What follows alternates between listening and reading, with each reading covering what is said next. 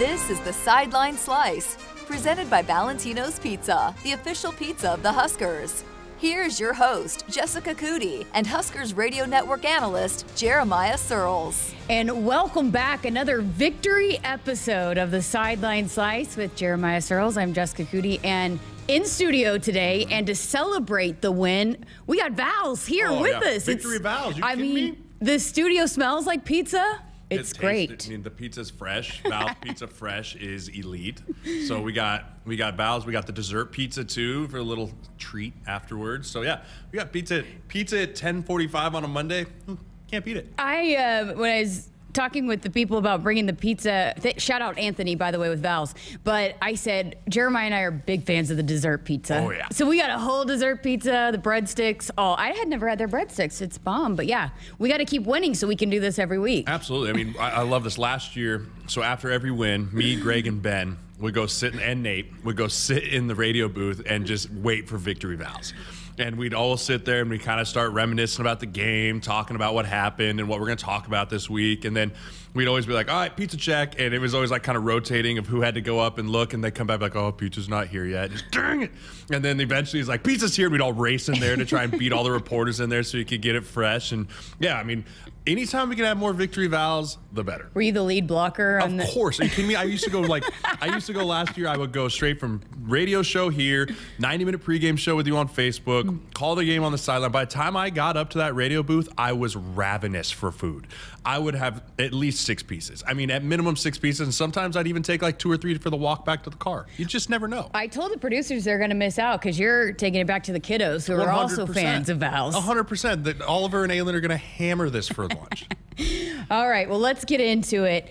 Not pretty, but found a way to win, which we have not been able to say in recent years about this team. They found a way to come out on the right end of the scoreboard after this win. Absolutely, and you know, winning is hard. It's not an easy thing to do, and anytime you can find a way to win, and especially in a one-score game that has just been the thorn in the side of Nebraska football for the last 4 or 5 years, like that's always good. You know, close game, everyone at the end, I think even all the fans were even kind of like, are we going to be able to do this or what? I mean, and you saw the players hopefully finally be able to get over that mental block or whatever it is that holds them back of the fear of failing instead of the wanting to go succeed. And I've said this before, winning games like that is a high that you chase. Yeah. Like you just as a player, like the feeling of winning a close game, especially on the road in an environment that was a tad bit more hostile than I think I might have given it credit for. Yeah. You know, winning a game like that on the road just does so much for the confidence of a player, and it just makes you want to just get that feeling that much more. And it's one thing to win one, but it's another thing to start stacking, right? I mean, we've talked about that a lot, and hey, just getting in the win column, but then to figure out a way to do it multiple times is absolutely massive. Yeah, and you learn how to make good winning habits during the week, right? Like when you win one time, you try and look back like, okay, what did I do last week? Let's emulate it. And then you do it again. You're like, okay, what did I have done the last 2 weeks? And you start to kind of self-scout yourself as not just an individual player, but as a offense, as a defense, from a team's perspective, from a weight room perspective, from a recovery perspective. Like you just can look at like what was the winning formula, and let's just, if it's not broke, don't fix it. Just stay with it, right? And that's so much easier to do than every week when you lose, you're like, oh, what can I do differently? Or how did I not prepare? Or how did I, and you know, that you start questioning all those things versus when you win, you just start building confidence in what your rhythm is during the week. And so for them to go into that, and now going to another big road test against Purdue, a team that's playing really well, like you want to see them carry all that stuff over from Indiana and Rutgers onto the field against Purdue next week. Before we dive in too far into the X's and O's, let's hand out some more game balls. That was fun last week. Let's do it again. Winners deserve game balls. Winners deserve game balls. Number one, we got to go to our guy, big number 83 on the offense, Travis Vokalek, finding the end zone against his old career touchdown as a Husker. And against his old squad. Like you knew he wanted that one. You knew, and you could see the joy just on the dude's face. I mean, right here, right? Just right there. Just so happy when he scored that touchdown. And not just in the passing game, but he was really good in the run game too. Mm-hmm. He's playing at a very high level. Really good to get him back. Really excited that that little injury at the end of the game didn't keep him out. You know, seeing him come back in the game after that twisted ankle was huge. So big props to Big 83, Big Vokalek out there on the edge, game ball on offense. On defense, we got to give it to the superstar. We got to give it to the WWE champion of the world, Garrett Nelson. I mean, the dude just exudes energy. Like, if you're around him, I feel like I'd be exhausted just talking to him. Yes. You know, and so it's contagious, though. You see everyone else like kind of rallying around that, and it's what you got to have when you're a leader like that. He had a sack. He had a career high in TFLs. I mean, he played a very solid game, and he showed up in a big moment when we needed him at the end and sacks. And so, again, another guy building off momentum, building off 2 solid performances. So those 2 dudes stood out big time. There's a lot of other guys that played really well. You got to give a special shout out to Miles Farmer there, having the game-sealing interception there at the end. And actually, it was Malcolm Hartzog. Farmer had the one that set up to the touchdown, correct. The go-ahead touchdown. There it is. There so it is. He had the one that was the go-ahead touchdown. I mean, so all those guys on the back end played a lot better this week. They're going to be tested again this week, so like to see that. But, you know, those 2 guys, Vokalek, Garrett Nelson, really showed out last week, and they get the game balls. Vokalek ankle, he seemed to be fine. And, you know, for those of you that have had a sprained ankle, it hurts. It just kind of lingers. And you and I have both had ACLs. I think that a bad turned ankle hurts worse than the initial tear of the ACL. 100%. So it's like it just stings really bad, but you can walk it off and get back out there. And that's exactly what he did. Yeah, when I tore my ACL, I stood up and tried to play another play because I was like, oh, my knee just popped. Like, that was weird. And then I planted on it, and some dude just crumpled me. I was like, okay, something's wrong. But yeah, you turn an ankle. I mean, look at Mac Jones for the Patriots 2 weeks ago. Dude was like basically writhing and crying in pain, and he had a high ankle. Yeah. You know, I mean, high ankles are one of the most painful and lingering injuries that you can have. Like, when you have a high ankle, you're not going to feel right until the season's over. Like, there's just no recovery time. And it could be tweaked every game, but again, you just go back in there, you get retaped, you walk it off, and then you get back out there. That's the good thing about an ankle is, yes, it hurts initially, and you might be having to run off, but you can easily get back out there. Yeah, and there's always ibuprofen and Tylenol. Yeah. And then Garrett Nelson, again, a career high, 11 tackles. And yeah, just the way that he was as a vocal leader too. And because I thought at times when the defense was not playing well, he kind of, I think he's probably just upset and disappointed in the way they were playing, but I don't want to say disappeared, but he was not as much of a leader as you would expect. But I think Mickey Joseph has talked to him about being that leader, and boy, he's up and down the sideline. He's talking to the offense, he's talking to the defense, and yeah, he was definitely a ball of energy on Saturday. You got to have that Friday. On defense. Yeah, Friday. you got to have that on defense. You know, you got to have the energy guy. You got to have the dude that can bring everyone together and rally around. And at the same time, if you're going to be that guy, you have to hold yourself to a higher standard on the field. If you're out there and you're not performing well and you're on the sideline running around up and down, I'll tell you firsthand, like, you kind of get written off. You know, like, if you're not performing on the field, it's kind of like, shut up and get out of my face. Like, you know, it's just a natural thing to do as a player where it's like, if you really are going to be a rah-rah vocal leader guy, you have to hold yourself to a higher standard when you play. And he's doing that, you know, so that's a great thing. But I think it pushes everyone to follow along. When you have that vocal guy that's pushing the envelope of the play, everyone wants to ride that. You know, and it's kind of the same thing with the sacks. You know, sacks are like hitting percentages.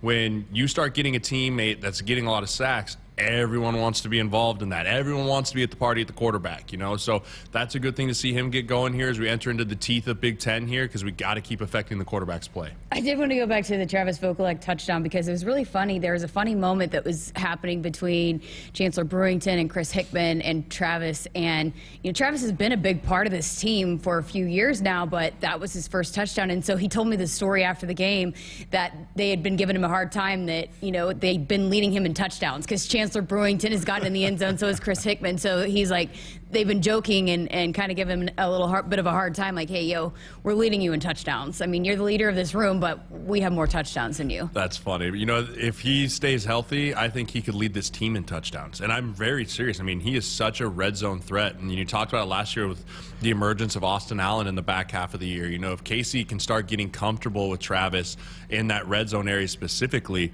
he can really become a favorite target. I mean, you saw in Northwestern he was getting plugged all over, and you're starting to see him start to develop that chemistry back with Casey. So if they can continue to stay healthy, both those guys could make a really special connection. All right, we'll dive into the offense a little bit more, but we always like to start with the positives here. So, I mean, the defense, after that first drive, boy, they locked in. They held Rutgers to field goals. They got the sacks. They got the takeaways. I mean, they did everything that you needed them to do to win that football game. Yeah, you know, they played a really good bend-don't-break defense. You know, I think that they were able to keep everything in front of them, which was big. I mean, shout out to those refs. A lot of OPIs that I tweeted in the middle of halftime, I was like, ref, open your eyes, because both sides were terrible, but I think that we rolled with some adversity too. Some of those calls that didn't go our way, and we could have found ways to tank and let them kind of get momentum, but I thought that we did a really nice job of standing up, getting off the field on third down was something that we talked about and that they did. So, yeah, that defense locks in. Anytime you can hold a team to 13 points, I mean, that's hard to do in any league. I don't care if it's the Big Ten. I don't care if it's the Big 12. Whatever it is. You hold a team to a 2-touchdown game, essentially. That's a huge hats off to everyone involved, and especially Bill Busch.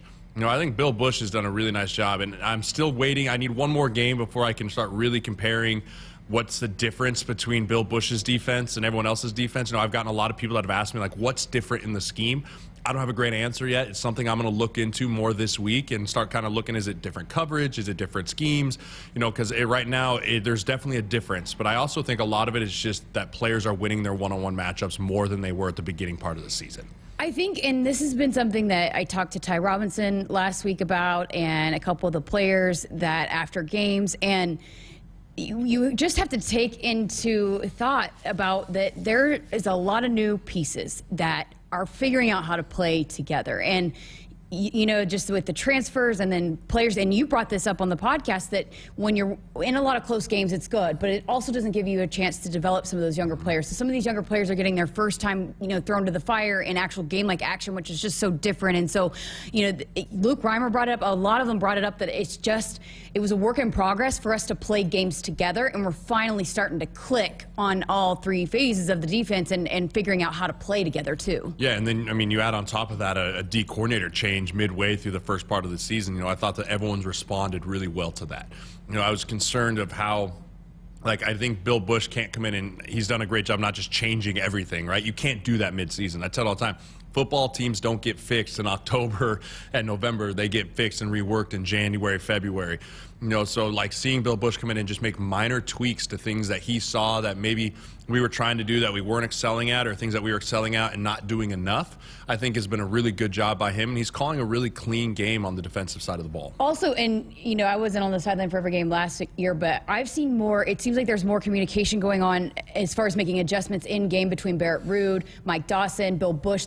And Travis Fisher, they kind of huddle up and talk about what they're seeing, and then they go talk about their guys. So I think they're also tweaking as they go, if that makes sense. Yeah, and which you have to do. The third quarter has kind of been a nemesis for Nebraska. We come out, I think last year we were outscored almost double in the third quarter last year. And so making those in-game adjustments and having the ability to make the adjustments on the whiteboard, but then carrying it over with no practice and nothing, just saying, hey, here's what we're doing, and then carrying it over when the real bullets are flying, speaks a lot to the growth of this defense.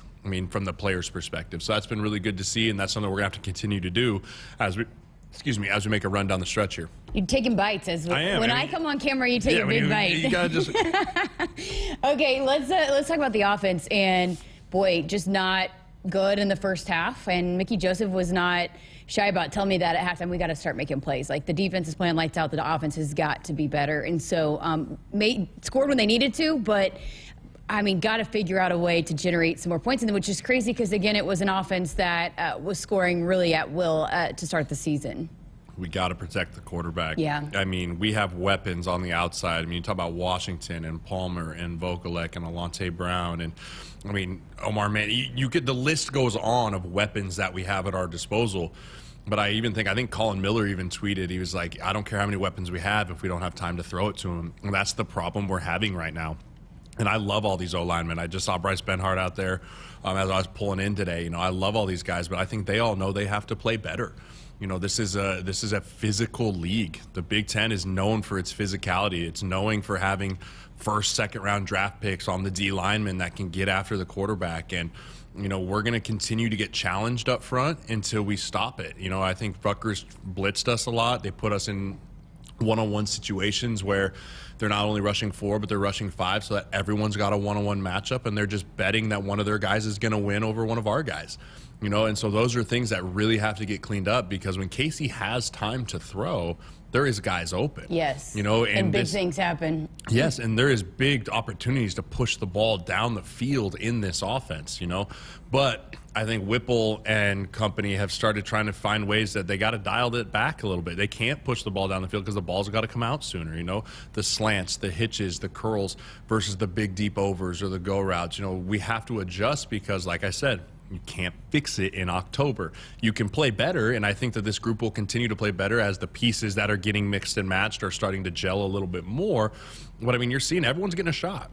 Bryce Benhart started the game. Hunter Anthony came into the game. I saw Henley Lutovsky out there. I've seen Ethan Piper. You know, the only two guys that I think played every single snap were Turner Corcoran and Trent Hickson. You know, so they're still trying to figure out what the secret sauce is up front, which is scary to think about in October. But it's the nature of the reality of where we're at the position. Because when you have a back like Grant, you want to pound with, but you got to open holes for, and you have weapons like Casey, like all the pieces are there. We just got to really start clicking with that front five to make this thing go. Valentino's has been a Nebraska tradition since 1957. Get the big red double jumbo deal. 2 one-topping jumbo pizzas for only $18.29 each. Okay, so going into the offensive line, we'll get in the weeds here a little bit. Just take us through, how do you win those one-on-one matches? Is it all like personal mentality, want to, or what goes into maybe starting to win those one-on-one battles? I mean, a lot of offensive line play is confidence. And I mean that. Like, you have to be able to snap when you call the huddle or when you break the huddle or where we don't huddle. When you're standing at the line of scrimmage and you get the play, you have to be able to sit there and look the guy across from you in the eye and be like, I'm going to whip your ass. Like, it's literally that simple. Like, you have to have that mentality. The second there's a shed of doubt in your mind of like, I don't know, he's fast, he's this, like, when you start thinking, you think you stink.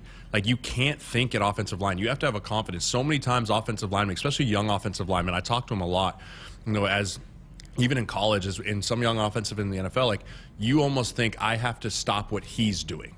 You know, the mentality has to get flipped. He has to stop what I'm doing. Right. He has to get past me. I'm going to take my set. I'm going to use the right technique. I'm going to use the right angles, and I'm going to get to my spot, and I'm going to fight him. Like, it's going to be a fist fight. It might not always be pretty, but you know what? 2.5 seconds is not a long time. Fight that dude for 2.5 seconds. And in the run game, you have to have the mentality like, I want to hurt this dude across from me. You do. You have to be like, you know, if I throw you in the dirt and you break something, that's not my fault. Don't get thrown in the dirt. You know, that's just the mentality you have to have. And you can turn it on and off. And I was a guy that could turn it on and off. But some guys, you just kind of have to keep poking them until they get to that point, because offensive line is a mean and nasty and dirty position. You got to be a prick. You have to be a prick. You can't care about anyone else in front of you that's in a different color. And I need more out of that of these guys, because I think they're capable of it. In fact, I know they're capable. I've seen it out of them. But I need to see just more prick and just get after these dudes in front of them. Yeah, and you said it. I mean, just give Casey a little bit of time. And those wide receivers are, I mean, I think it's safe to say Trey Palmer is an elite wide receiver. Yes. He is making a case for being one of the top wide receivers in college football. Yeah, and the other thing, too, is if you get your quarterback hit or sacked, pick him up. I don't know why. It's one of my biggest pet peeves. NFL, high school, college. If you get your quarterback sacked, go get his butt off the ground and say, my bad. And then don't let it happen again. You know, take a pride in that of like, you will not touch him again. You touch him again, like, I'm going to hurt you. Like, that's just where you have to be. And I think that a lot of it is technique driven, you know, cleaning up your technique, trusting your technique. So many times, especially young O-linemen, get out there, and when the real bullets start flying, you kind of go haywire and you start trying to do something that you're not. Just trust your technique, trust your hand placement, trust the stuff that you're being coached to do, and then just perfect it and just keep going in. And then at the end of the day, just be mean. Just be a mean SOB and go out there and hurt people, and you'll be okay. I asked you about the wide receiver, and you went back to offensive line again. Absolutely. Are you kidding me? So tell me about Trey Palmer and I mean, just how special he is. I mean, he's so fluid. I mean, when you look at receivers, the number one thing that I look at them is like the fluidity in their routes, you know, and we talked about it last year with Samori Toure, right? Like just how he didn't seem like he was that fast. Now, granted, he ran really fast at the combine, you know, but he didn't seem like he was a blaze or anything, but he just created separation because of efficiency in his movement. Same thing with Trey Palmer. I think Trey Palmer is a little more gifted physically than even Samori was last year, but he's efficient in his movements. He's efficient in his releases off the ball. And then he has phenomenal ball skills where if you throw him a 50-50 ball, like he's going to be able to go high point it and make the contested catch.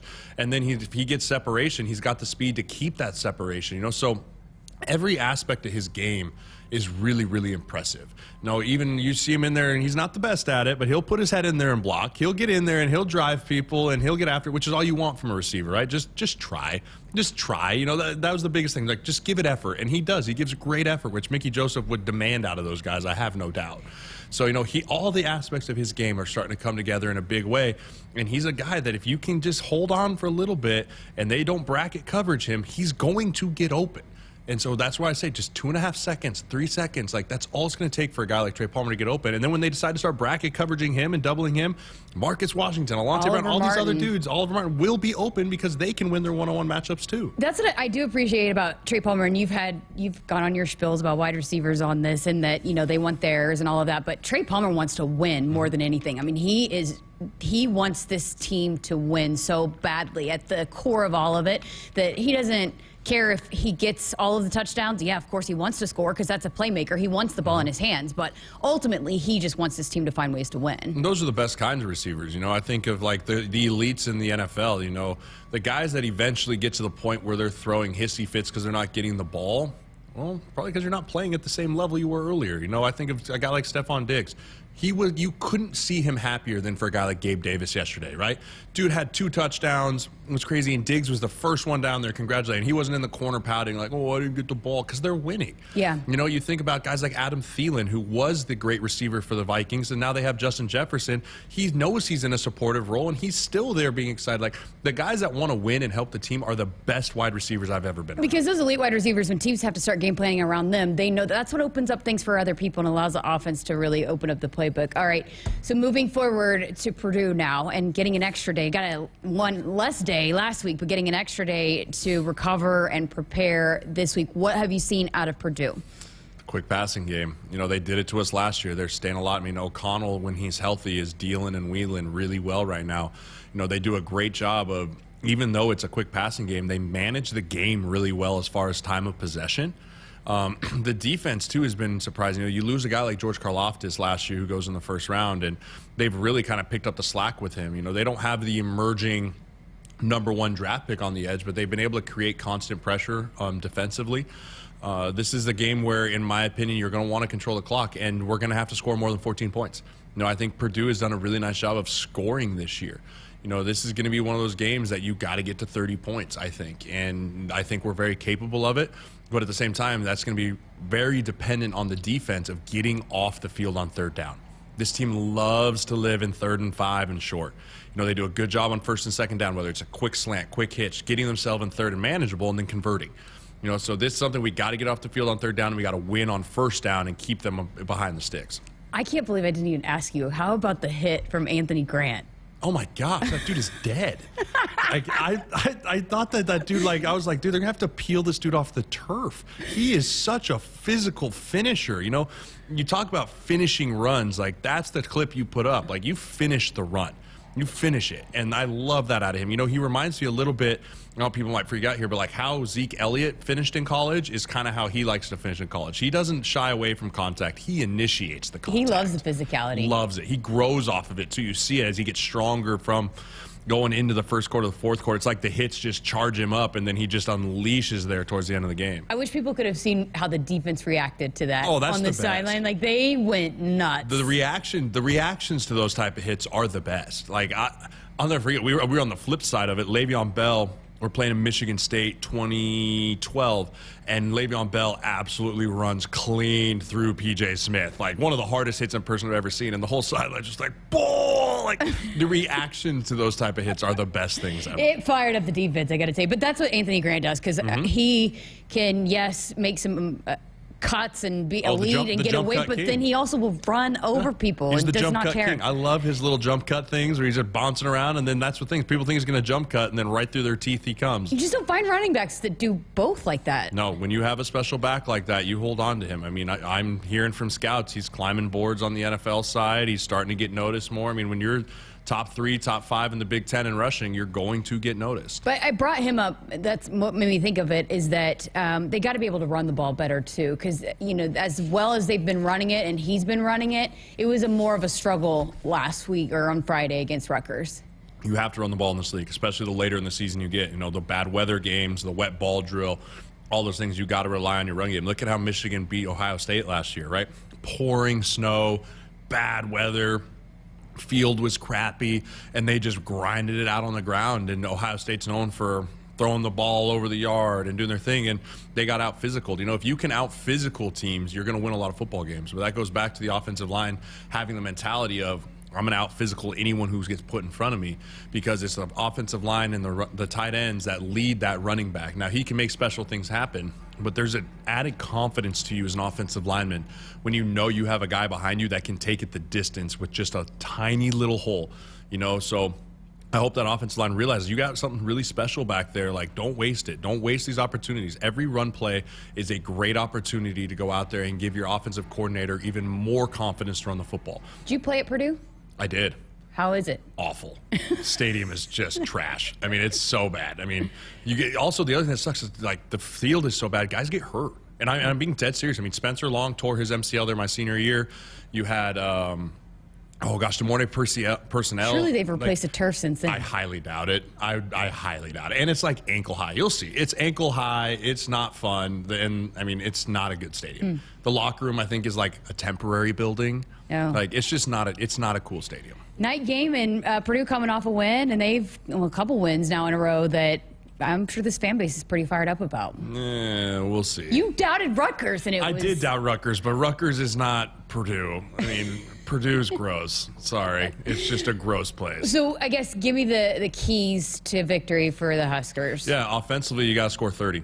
I think this is an offense that can score, so we have to beat them to 30 points. We got to run the ball, control the clock, keep that offense off the field. I want to see us have probably 35 to 37 minutes of possession, which would be really big on offense. And then on defense, you got to win on first down. You got to keep them behind the sticks, keep them in 2nd and 10, and then get off the field on 3rd down. Those two things go hand in hand of keeping them in 3rd and long and winning on 1st down. But that's going to be really important. And then the last thing is going to be flipping the field position, which we've been good at this year. Our punter's been really good at pinning them deep. He struggled a little bit last week. He was hurt. Badly hurt. He was hurt. He was hobbling around a little bit. But you got to be able to flip the field and make Purdue go the long way. Which Timmy Bleekrode is the backup, and he's been a good punter before, so we have depth at the punter position, believe it or not. So we'll see how Timmy does if Brian Buschini cannot go. So players to watch. Players to watch, I think just continue to watch this rotation at offensive line. Who starts at right tackle? Is it Ben Hart or is it Anthony? Who starts at right guard? Is it Henry Lutovsky? Is it Ethan Piper? And, is Brock Bando still going to start? There's so many moving pieces of, are we starting to see a final 5? I think that's something to watch on offense. On defense, we got to watch the edge guys. O'Shawn Mathis was able to get his column in the sack in the column again this last week. Caleb Tanner, like those type of guys need to show up in this game and not get frustrated.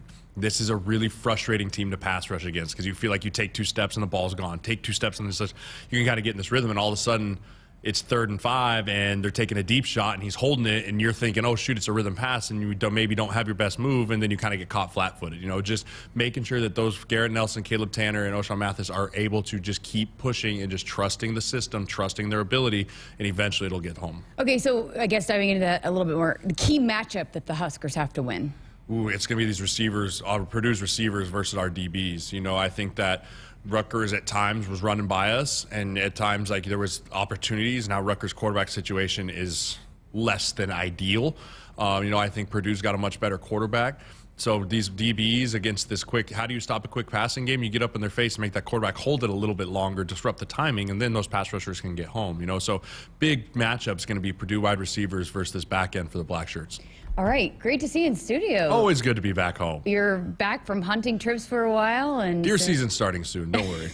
Well, take that pizza home to the kids. Oh, absolutely. Kids are going to crush some Val's for dinner. Again, thanks to Val's for the pizza today, and for, as always, sponsoring this podcast, the Sideline Slice, presented by Valentino's Pizza, the official pizza of the Huskers. For Jeremiah Sirles, I'm Jessica Coody. Go Big Red. Yes, you got it in. And subscribe and like wherever you listen to never miss an episode. Thanks for listening.